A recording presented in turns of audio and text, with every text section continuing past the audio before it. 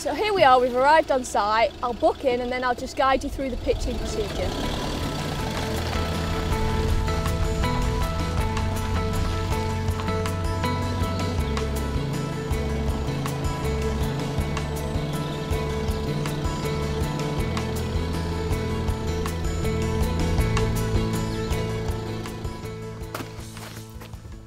This pitch is fairly level, but as you can see it's nose down because of the weight of the axle at the back.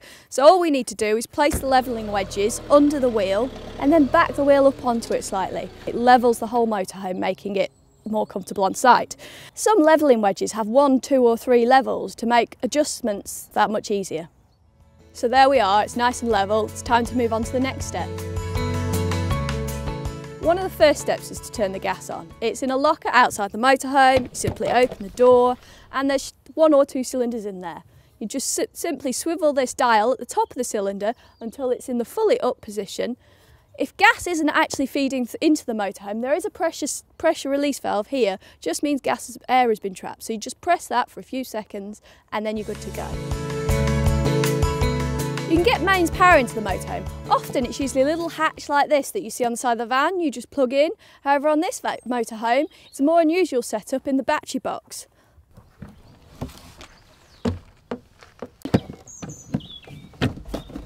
Now you've plugged the hookup cable into the motorhome and now we need to plug it into the site. Always remember to do it in that order. You need to find your hookup point. It's often got your pitch number on, it'll be on a bollard near the pitch, and then you plug in.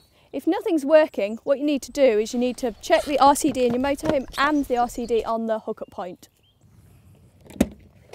So you need to put chemical in the toilet before you use it, and if you plan to use it, you need to know how to empty it. So all you do is you simply pull the release lever. It's normally at the bottom here. You pull it up and then you slide the toilet out. You slide the cassette hatch open in the unit and you pour the blue chemical in. It's roughly a cap and then a little bit of water. Slide the whole unit back in and you're good to go. When packing up, it's essential to make sure everything's secured, especially fridges. You don't want to be going around the first corner and the fridge swings open. So just make sure it's fully locked in place when you close it.